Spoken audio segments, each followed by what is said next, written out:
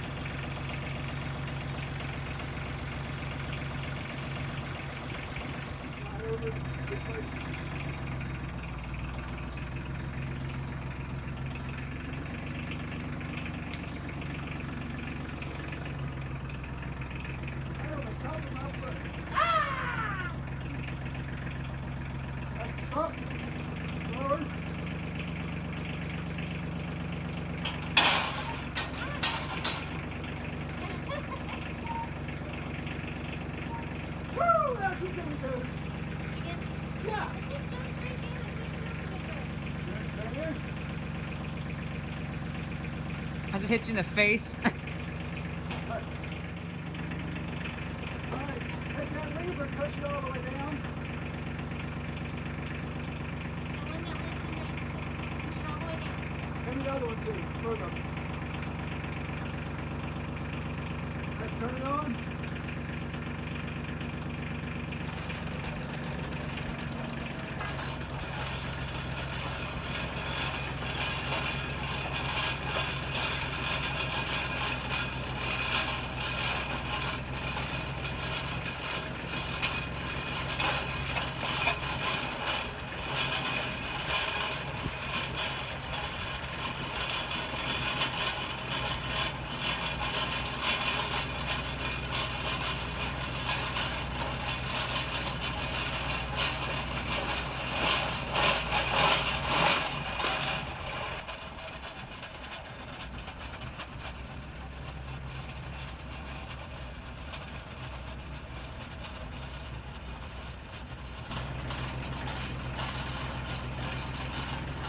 Alright, raise it and turn it off. Raise it! Come on, Kelly, raise it already! Raise it, raise it, raise it!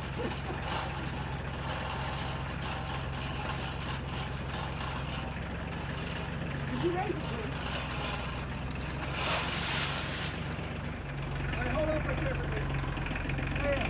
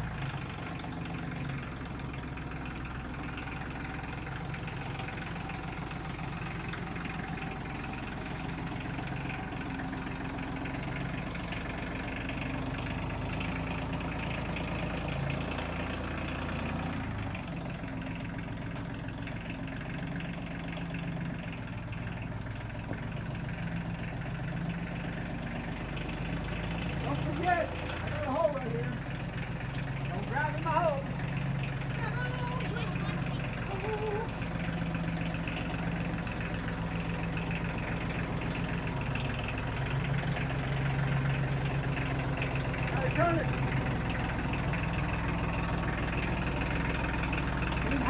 Hang. No, it's not. No, it's not. Go. Anyway.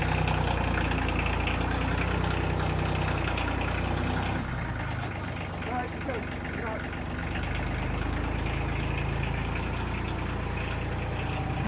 Put more dirt in it. Turn it to the right a little bit. Good more. All right, whoa. Slower, you're not killing me. I will. I have learned my lesson. That's a little, there you go. Now, just come backwards some. Reverse. Straight back. Straighten your wheel. Right on. Even up. Some more. Move. Yeah, I like that a lot. All right, turn me on, big boy. Yep.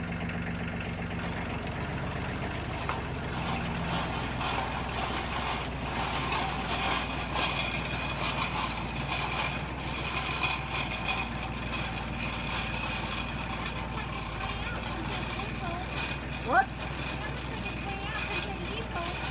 You look in the hole like that.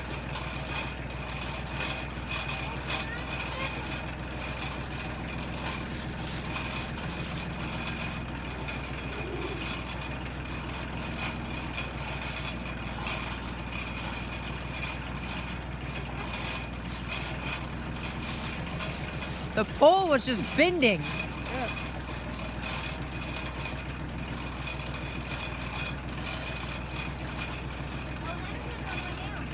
What? Yeah, let's go all the way down, shall we?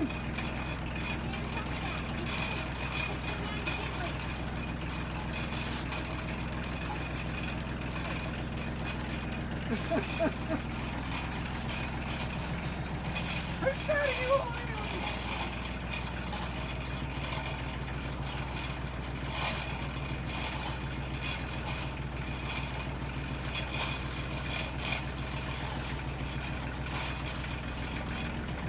But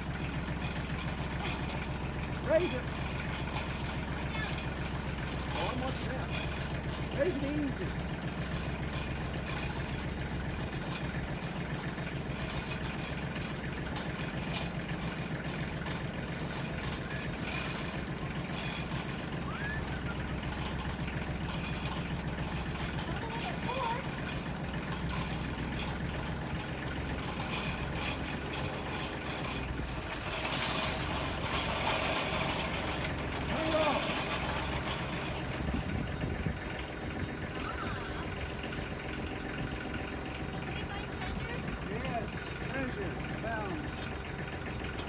What is that? Old fencing.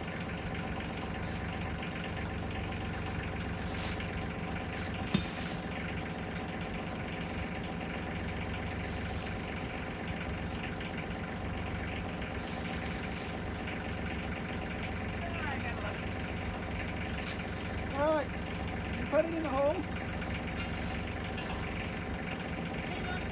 No, don't put it on first. All right, now turn it on. Turn it on.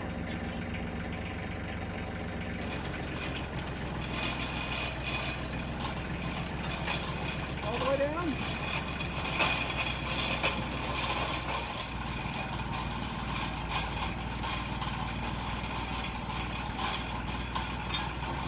Raise it, turn it off.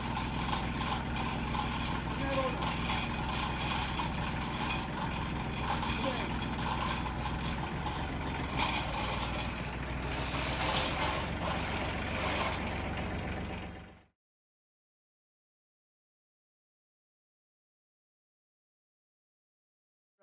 We're working on the farrowing barn here, and if you've watched the channel, you know that it sometimes takes me a couple days to get the pigs to move across the electric line. Well, today they were eager to do it. So thinking I'd have to wait about 3 days to get them over, I tried to lure them over and they all walked over. I'm like, okay, that's the way it works.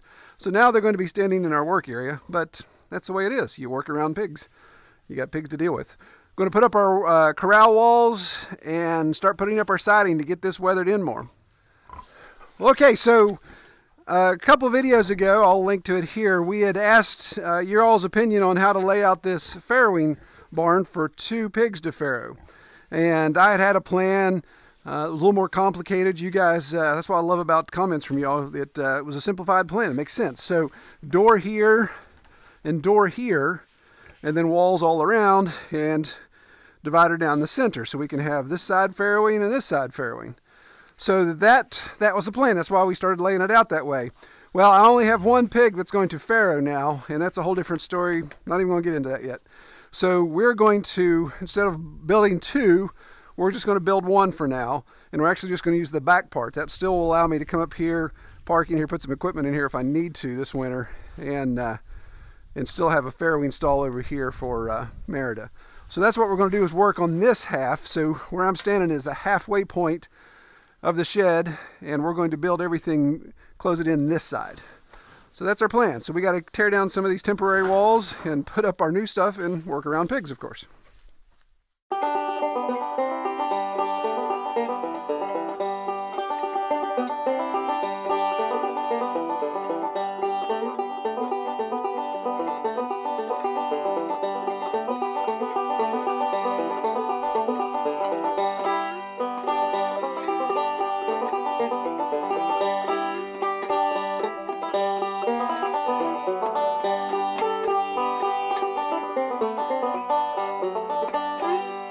Okay, so the plan is we'll have these corral walls,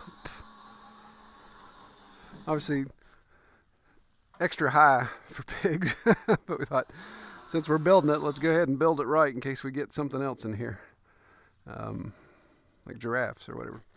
So I'm going to do 4 sides. So the side here Kelly's working on, we'll put another board there. Obviously we'll close that in. I'm going to tear this makeshift wall out, and then we're going to come here. So this spot betwixt this post and that wall will be the gate, and that gate will swing that way, be mounted here on that post. We'll swing in, and that's where we'll let Merida be. We'll lock her up prior to farrowing. And then the other pigs, I don't think, Merida's one of the alphas, so I don't think she's going to try to get away from them. So it may leave them, we'll see. They may be able to stay on that side, still be having some shelter. We'll see, but we're going to lock her up for good as soon as we get this built, because she's, well, probably not as soon as we get it built. We may let her go a week. We're going to lock her up about a week and a half early, but I can bring her water and food up here, of course. But obviously we're not just going to have these corral walls. The big thing, what we're milling all the wood for, is we're going to do vertical board siding on all sides here, kind of close it all in.